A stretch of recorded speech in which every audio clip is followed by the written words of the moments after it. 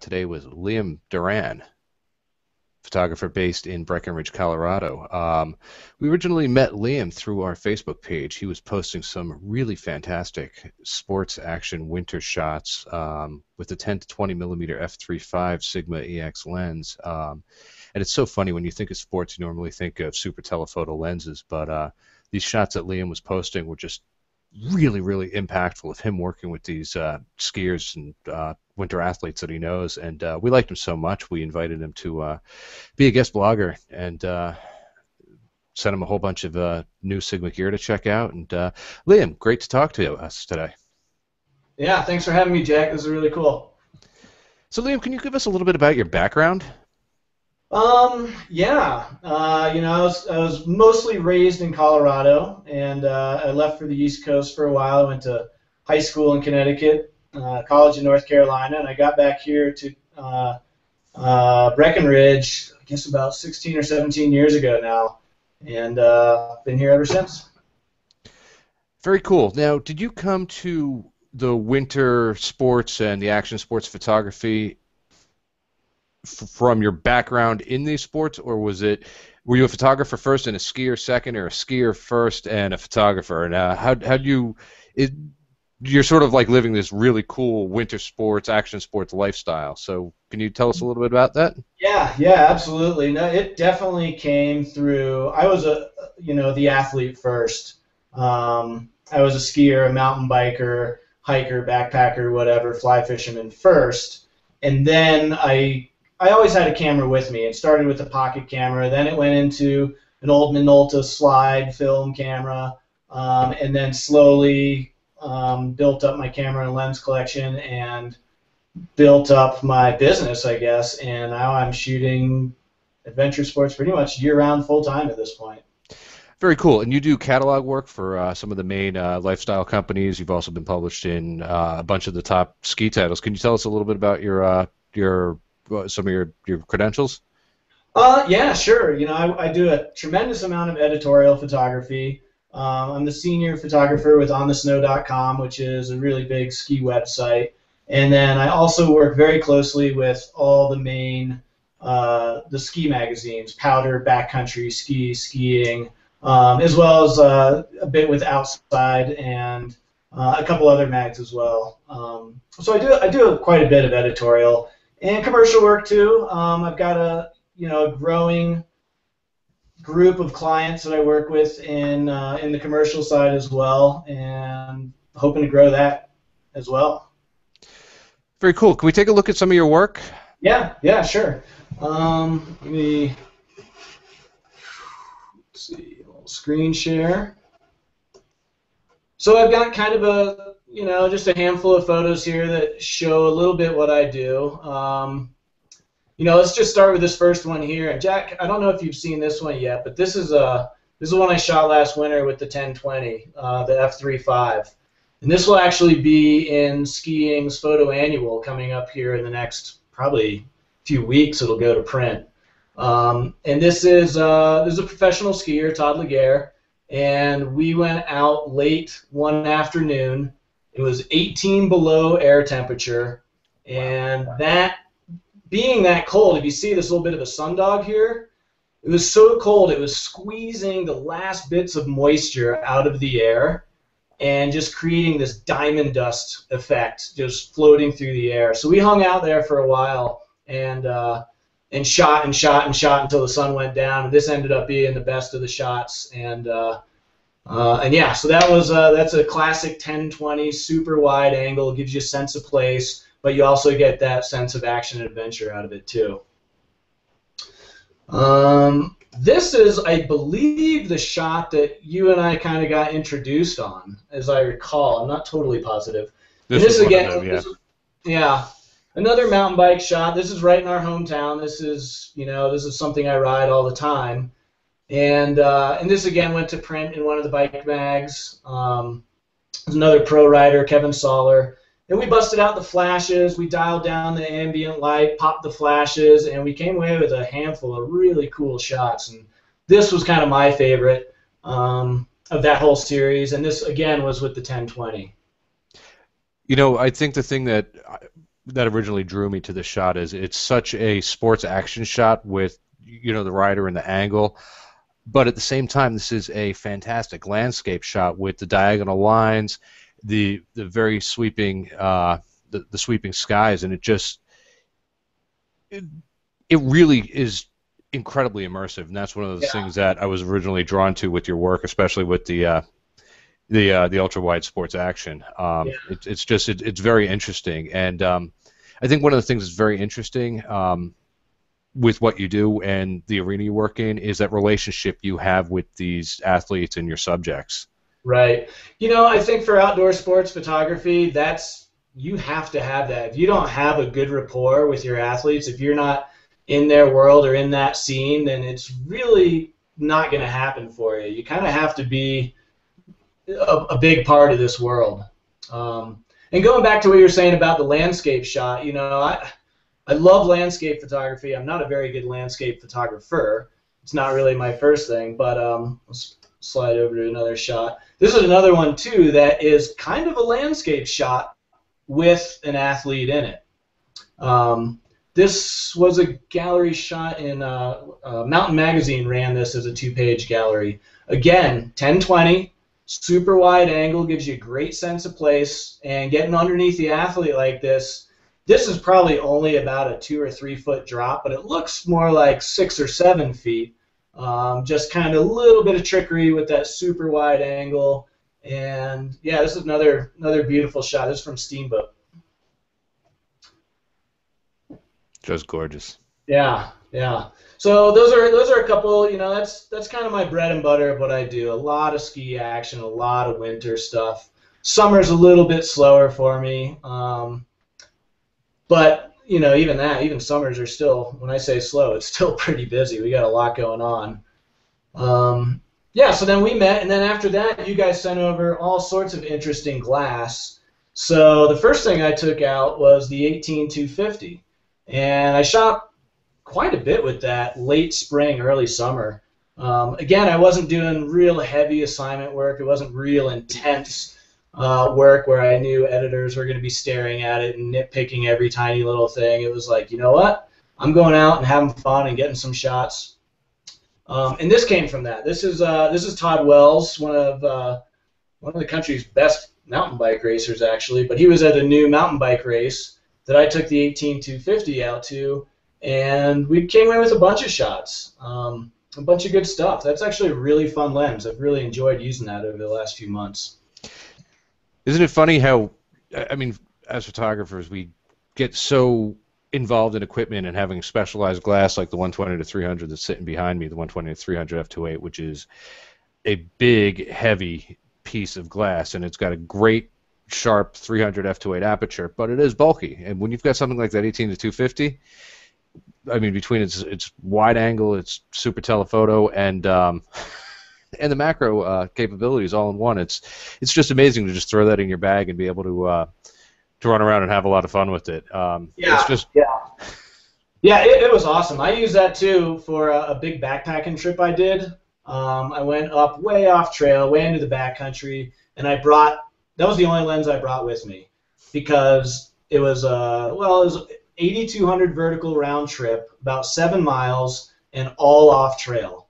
So weight was really critical. I couldn't have a big bag of glass with me. And so I brought the 18250, and we got, well, here, I'll show you a couple of what we got out of that.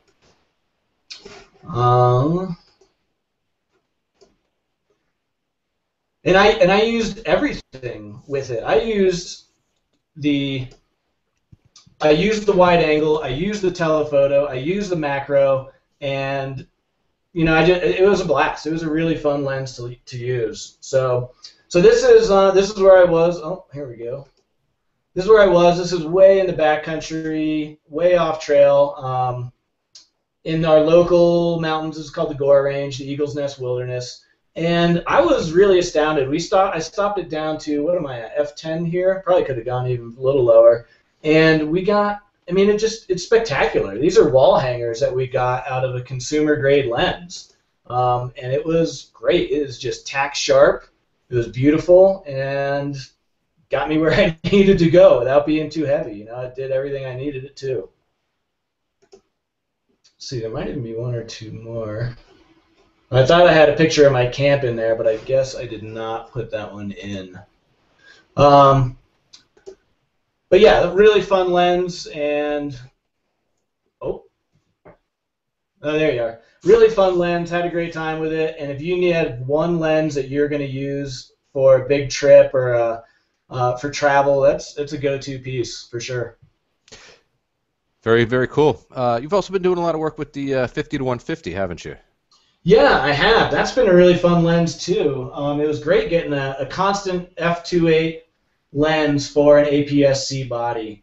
I shoot both full frame and crop sensor, um, but it was great to really be able to use an f2.8 lens on my crop sensor. That Hold have on, that. hold on. Let me show you some of the 5150s. This summer we've been doing a bit of trail running photography. What do we have here? Actually, this was part of a commercial shoot for a client.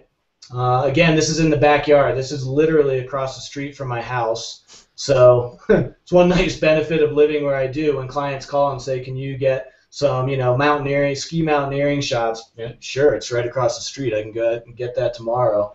So that's a 5150 shot right there. And then here's some stuff from the other night. We drove up Baldy Road, and this is Helen Kosplet. She's one of North Face's. She's on the North Face running team. Wow. So she and I went out and got some great shots. We had this. We're in the monsoon season right now in Colorado, so every afternoon we get these rain and thunderstorms. And it cleared just as we needed it to. But this is a 14,000 foot peak here. Actually, it's kind of funny. You see this little piece of snow right here? That is this right here. So it kind of shows you, kind of the community here. It's all tight. It's all right here. Wow. Anyhow, so this is a 14,000 foot peak right here. We got out there. I used the 5150 to kind of isolate her. I was at f5, so not wide open, but I'm not trying to stop it down either. And this is just all natural light. We just got sunset light and went out there and had a great shoot. Here's now this is actually the 2470, but this is from that same night, just looking a different direction, kind of going back into the sun. And you can see town down below. You can see kind of the ski runs here, and then Helen doing her thing and running here. Very nice. Sorry, I switched lenses on you there for a second. I was thinking that was going to be a 5150 shot. Yeah, so that's what I've been working on this summer. Again, summers are a little bit slower for me, but winters are really crazy, so I don't mind having a little bit of downtime. I can't even say downtime, just a little bit slower in the summer. Here's another one, actually. Here's another 5150. This was from another article I was working on about this gentleman. He's not a pilot. He's a air nurse. Is that right? Flight for Life nurse. But he was in charge of putting together a bunch of how do you describe? I don't even know the best way to describe it. But he has really brought forward the Flight for Life program to helping it become a backcountry rescue unit. I think I'm wording that correctly. I think I'm not being disservicing him at all. But anyway, we did a whole photo shoot with him. We got in the helis. We flew around the mountains. And this is just a portrait shot that I did for him. And this was for an assignment piece as well. I think this is the 5150. Oh, sorry. Dang it. Another 2470. I did shoot a bunch of portraits with him with the 5150, but I guess that was the one I liked the most. Well, you're shooting a lot with all sorts of different Sigma glass. That's really, really beautiful work while you're at it. Liam, can you tell us a little bit? Can you offer some advice for photographers who want to sort of follow their personal passions into a photographic career track like you have? Yeah. The biggest thing is what you just said. It's following your passion. What is your passion? What is it that you really want to cover? Is it motorcycle racing, or is it fly fishing? What are you actually doing all the time? And I think that's where you should start. Is if you're a skier, then you should probably be shooting as much skiing as possible. If you're into motorcycling, then you should probably be shooting that. If you're a surfer, then there you go. It's pretty obvious. I have since spread out from just ski photography and do quite a bit more. But that was where I started, and that is still my bread and butter work is ski photography. So for a young guy coming up, yeah, start with what you do every day. What do you do every weekend? Start with that, and then I think you can, once you kind of master or really get a grip on that, then you can kind of move into some other fields. Very cool. Very cool. Now, is there a lot of competition? Is it tough to break in? Is it, and how does that competition and impact the whole sort of industry in terms of trying to get into the magazines, trying to get a decent Yeah, no, it's hard. There's a ton of competition. I mean, there are so many shooters out there that it's wild. There's so many people out there doing it. The best thing you can do is to break into it. I don't even know. That's a tough one. I feel lucky. I kind of came into this right before the digital wave really hit. So I feel like I'm a little bit ahead of that, but I know that there are probably 20 shooters right here in town that are ready to take it to the next level. And I think what that does is it really pushes guys in my position to just shoot better and stronger and more creatively all the time. Like, you're never resting on your laurels as a shooter. You're always thinking about, what's the next thing I can do? What can I do better next year? What can I do next year that I didn't do this year to show the editors? And so far, it's been working out. Very cool. Are you finding that editors are asking you to do HDSLR videography, time lapse, anything motion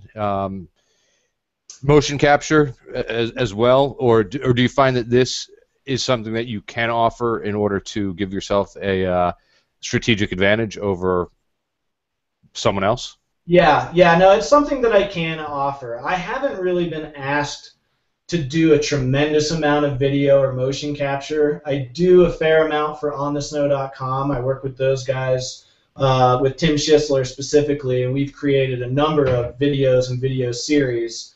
But as far as my print editors, I've never had anyone ask me for video or motion capture. That said, I pitched a number of stories to a couple of magazines as multimedia, and people are very interested. I didn't end up getting those stories, but on the back end, when I talked to some of the editors, they told me, like, Liam, you're the only one that has pitched multimedia.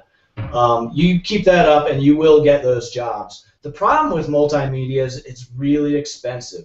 So the magazines don't have the budgets that commercial clients do. So if you're trying to pitch multimedia, it's tough because all of a sudden the price tag jumps exponentially. Instead of just me out there with a camera, now we have me, a producer, another shooter, possibly a third shooter, and all of a sudden you're 5, 6 people on the ground, and things get expensive quick. Gotcha. What advice do you have for anyone who's looking to break into the ski and the adventure photography? Yeah, shoot with passion. Shoot what you love. Get down low, get up high. Change your view a lot. I'd say the one thing I would say, don't ever stand on 2 feet and hold your camera and take a photo. Like, if you're just standing there, you're probably not getting the most interesting thing. People laugh at me when we're on shoots. I am crawling around in the dirt and the snow, digging holes in the snow to get myself lower, crawling up in trees or on top of signposts, or doing anything to get some creative new look or view or angle. So yeah, to break into it again, I would say just be really passionate about what you do, shoot a lot, don't be afraid to start getting your work in front of editors. You know, it's probably it takes a while. You're not your first time you submit. You're probably, unless you're just some uber star shooter, you're probably not going to get picked up the first time or the second time or the third time. I'll bet it took me 5 or 6 submissions before I started getting photos to run. And you know, now I am on a first name basis with the editors, so things go much quicker. Here's my edit, there you go. They take what they want, done. But when you're getting started, it's hard. You're gonna eat some humble pie. You have to have thick skin. Still today you have to have thick skin. I still get shut down on shots that I think are phenomenal. You know, I'm like, how is this not a 2-page spread? And they're like, yeah, well, we're not really that into it. So you got to have a thick skin. Very cool. Let's close a little bit here on the power of social media and the fact that people really are paying attention. I mean, you know, this conversation we're having, again, comes from the fact that you posted the couple of shots to our Facebook page and started a conversation with me. You told me a story a couple of weeks ago about, we clicked on it very quickly accidentally earlier in here today, but there was a shot with the 35 f1.4 that was just a family outing that is of your daughter Bergen that has since been published, right? Right, yep. From your Facebook page. Yeah. Yeah, exactly. And I'll show you that. It's kind of a fun little shot. It's nothing super exciting, but it's pretty cool. Mostly it's exciting for me because it's my daughter's first published photo. So yeah, we were at a friend's farm down in, where were we? Westcliff, Colorado. And I was just out with my kiddo shooting with the 35-1.4. She was feeding the chickens. I posted it on Facebook. Lo and behold, 20 minutes later, one of my editors calls like, "Hey, we're doing a story about this. You know, people supporting growing their own food, vegetables, and livestock as well." He's like, "I'd love to use this as a photo." So there you have it. Sold a photo right through Facebook. Pretty random, but yeah, I mean, it works. It's a good tool. It helps me a ton. I do a lot with social media. Probably could be doing a lot more, but at least I'm in the game. That's to be sure. I mean, of course, the whole thing is if you have enough time, if you're spending too much time on social media, you can't be out there actually doing the work. And if you're actually doing the work, you don't have the time. So it's finding that balance. And again, I mean, I think one of the keys there is, you know, sharing your strongest work. And I mean, this photo up that you've got up on your screen right now, for example, is from this that one of the video projects that you showed me that you're working on, which is super cool. And I mean, sharing your strongest work and only sharing the strongest work is one of those messages that so many photographers it takes so many photographers a long time to really, really understand that. I've been in this industry for a long time on very, very many different hats and many different occasions, and the advice that was given to me years ago when I first showed my portfolio, and I thought it was fantastic, but the photographer I very much respected said, "I'm going to show you the 3 weakest photos in here, and those are the ones I'm going to remember." He said, "In 15, 20 years from now, you're going to remember this, and you're going to be given the same advice." People really do remember the weakest photos portfolio. And it's just when, you know, in the age of excessive photos and everybody sharing a million photos a day, it's when you share a select sampling of super high quality images that's really what rises to the crop. And that's great advice. It really is, Jack. It's especially, I think, for younger shooters. If you only have 5 great ski shots, send in 5. Don't send in 50 and have 45, you know, very mediocre shots. You know, just stick with your very best work. I think for myself, and probably a lot of guys that are doing this full time and it's their profession, I can be a little more slack about that now. My winter submission was almost 495 images, I think. So, and again, you know, some of those were not my strongest work, but I get hit up for, do you have this bar or that hotel or this specific ski run? So I'll lump it all together, and I'll still give them, hey, here's my top 75. These are the real deal photos, and everything else is like travel, food and beverage, lifestyle, but a lot of that gets picked up now. But I think you want to wait till you're at a certain point in your career to start really opening up your portfolio and being like, here it all is, take what you need. Going back to what you said, when you're starting out, share your best work only. Very cool. Well, Liam, thank you so much for talking with us today, sharing some of your really cool shots and advice for photographers who are looking to work in the adventure and ski fields. Yeah, Appreciate yeah, it. yeah. Thank you, Jack. I really appreciate it. Sounds good. We're gonna Okay. click the goodbye button. All right. We'll talk later.